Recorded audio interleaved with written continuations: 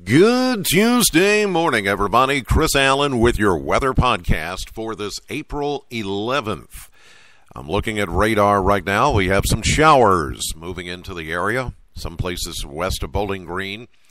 As of 4:53 a.m., as I record the podcast this Tuesday morning, already receiving showers. I don't think we'll see anything too strong or even severe today. That will stay kind of away from us. But we need some rain. We're lacking in rainfall. You know, we had the red flag warning yesterday, the high fire danger. And then we had the off-the-charts pollen count yesterday. Tree pollen just going berserk.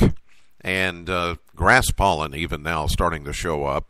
Today, the pollen count will go down. It'll be pretty much chopped in half thanks to the rainfall coming in. So that should help things just, if not temporarily. And then we may pick up close to a half inch of rainfall with some of these showers and thunderstorms as they come through. A cold front will pass through the area today and shut off the rain by tonight.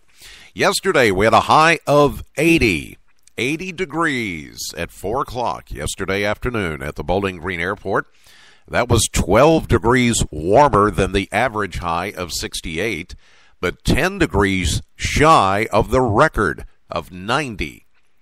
Yeah, 60 was our low. That was 16 degrees warmer than the average low of 44. A year ago, we had a high of 68 and a low of 34 back in 2016. No rainfall past 24 hours. That is changing as I speak. This morning, as we're seeing the showers moving in, we're running behind for the month of April almost a half inch, and year to date we're behind by a little bit over 2 inches, so this rain will be welcomed. It may not be enough to eradicate the deficit, but it will be a temporary fix anyway. 70% chance of showers and a few thunderstorms today, and the high around 70 with a southwest wind at 8, but winds will shift to the northeast as the cold front comes in. 40% chance of showers this evening, then ending with a low of 52. Then for Wednesday, becoming mostly sunny with a high at 74. A warm front passes through late Thursday into Friday. Mostly sunny Thursday, 78, all the way to 80 again on Good Friday, with a 30% chance of a shower as that warm front passes. We get a break on Saturday. We've taken out any mention of rain on Saturday now and warmed it up to 82. I would say anything that you're planning outdoors for Easter weekend, you'll want to do it on Saturday instead of Sunday, like an Easter egg hunt or maybe taking a picnic outdoors or going to the lake.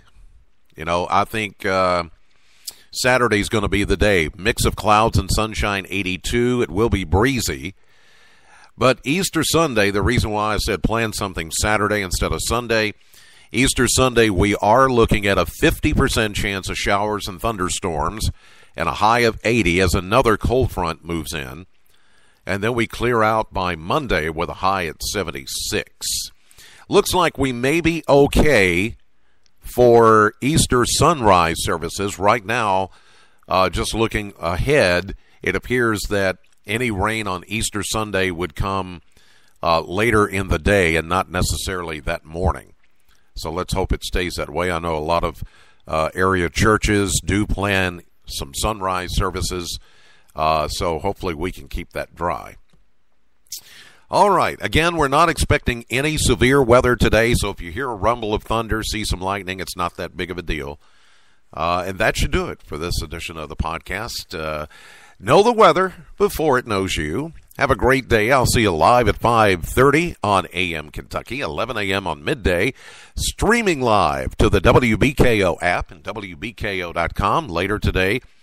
If you have a chance to join me for my radio show, it's a Classic Hits, Sam 100.7, between 3 and 7 p.m. Thanks for listening and have a great day.